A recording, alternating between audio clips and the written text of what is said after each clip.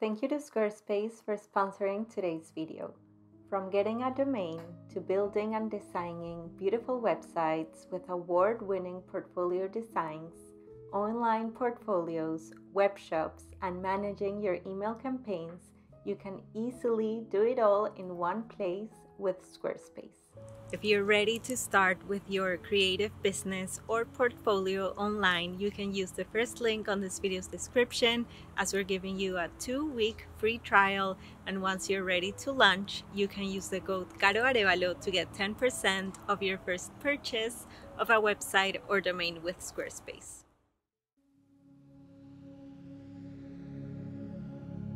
My creativity knows truth lies on the surrender, on letting the co-creation with spirit come through, on flowing from a clear vessel. I am the vessel, and my only job is to clean myself from fear, doubt, and commit to the flow fully, to the curiosity, the co-creation, the mystery. My creativity knows that art made that way heals. It transforms. It inspires. It flows with the rhythms from our hearts. It knows it heals the art maker and the observer. My creativity knows paintings are prayers, art spaces are altars, artists are devotees, and Great Spirit is a co-creator. My creativity knows art is truth. It's poems, it's a safe space, it's nature. It's a form of a mirror, a transmuter of freedom. My creative expression is hungry for time and space to go within, to explore the newness of what is ready to manifest, to deepen my visual language and co-create with a universal force. My creative expression is hungry for me to be fully devoted to it. No deadlines, just full drop into the love making that is art making. In order for me to drop in, I've been clearing my vessel, getting rid of all scattered thoughts, stagnant energies, and distractions. Falling back in love with a communication with the unknown, the unspoken, and the mystery from which creativity comes from.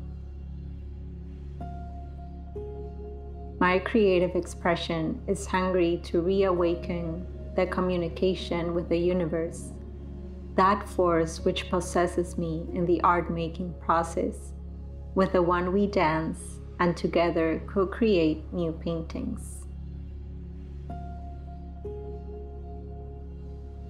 I feel connected to my higher purpose when I get involved in those practices that make my heart sing. I feel connected to my higher purpose when I let go of fear and self-doubt and I surrender to the flow of love. I feel connected to my higher purpose when I paint, and when I paint in connection to Great Spirit. I feel connected to my higher purpose when I listen to the plants, to the mushrooms, to my heart. I've been journaling a lot, and I've been really thinking a lot about what does my connection with creativity mean for me.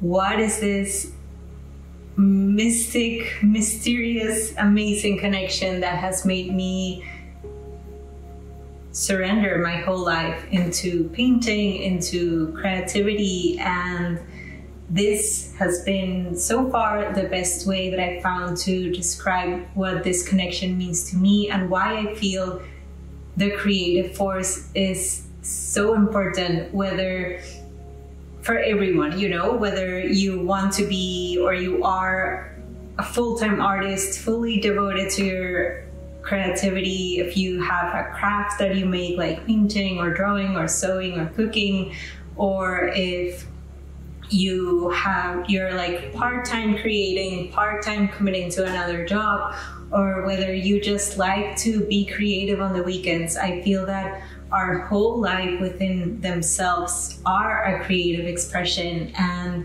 I've been diving deep into this connection with creativity for the longest time, and I really wanted to share this with you because I feel that I talk a lot about our connection with creativity and nature, and I feel that they are not apart from one another, they are not separate from one another, and I feel that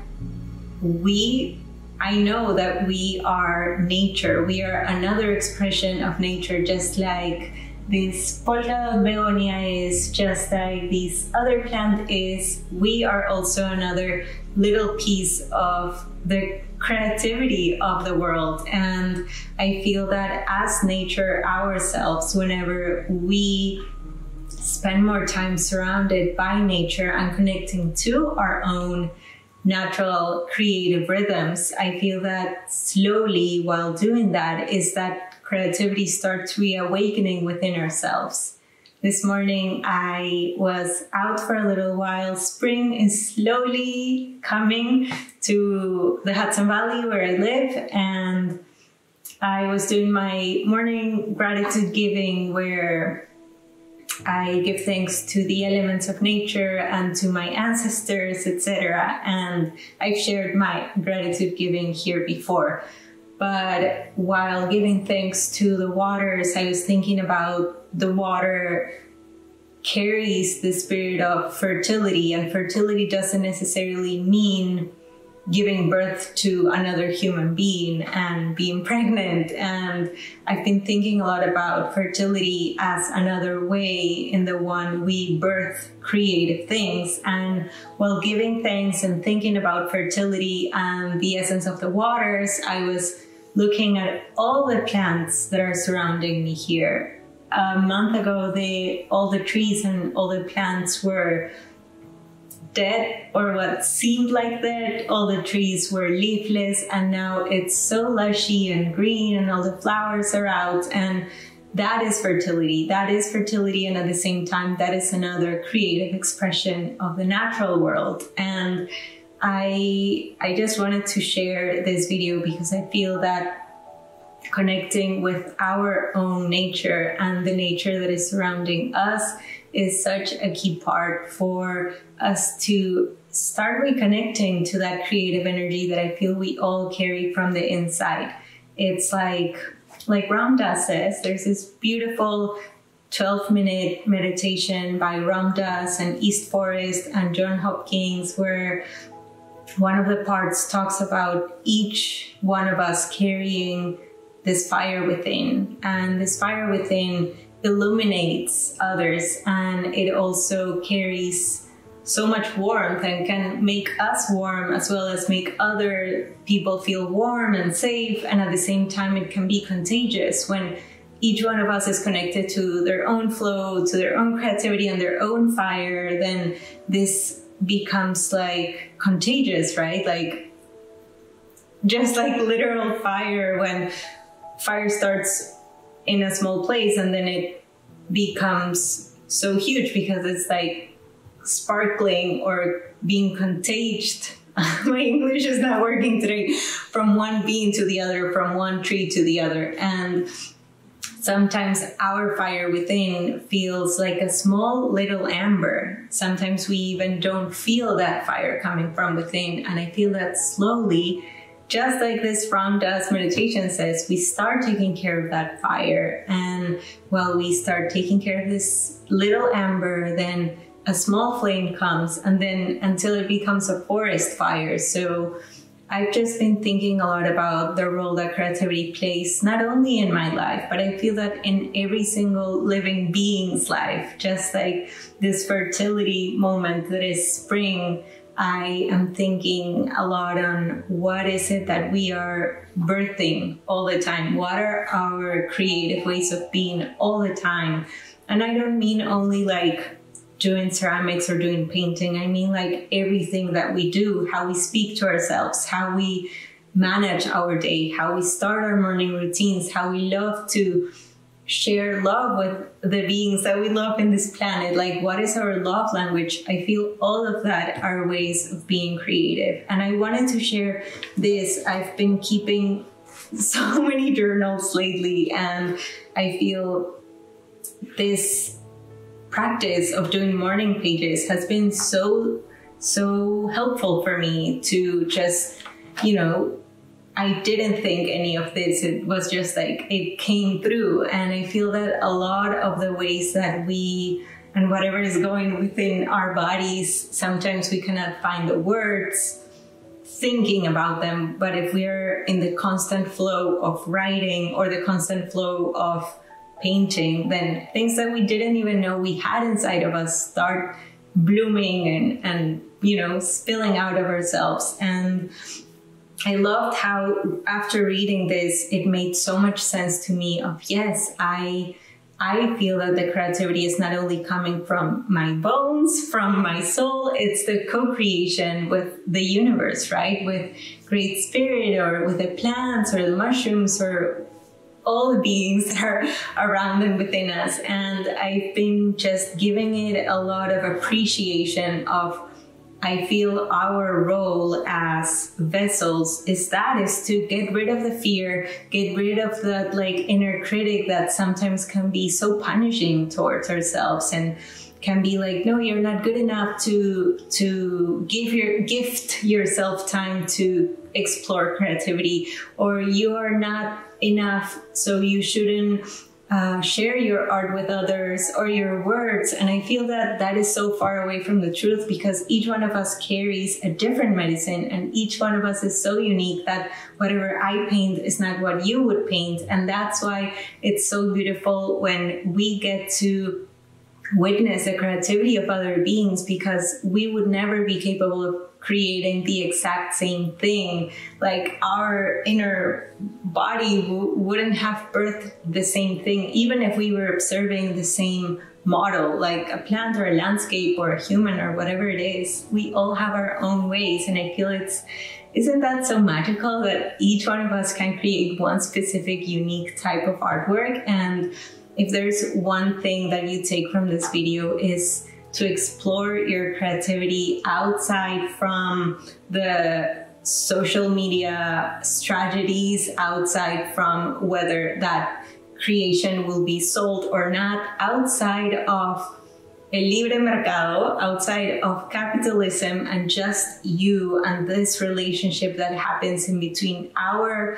own creation, our own rhythms, our own creativity, and the natural world, which we are a part of. And yeah, if there's one thing that I wanted to share is that I feel creativity is the closest thing that we have in this world to magic, and creativity including the natural world. So why not explore that, right? It's something that we all carry within us for free in this world. And I just feel creativity for me is my muse, is my reason for being alive, and what I want to explore the most within this time around this lifetime on planet Earth. And I also need this reminder so many times, because I can get very heady about like, yeah, you cannot just paint all day, because how are you going to pay rent?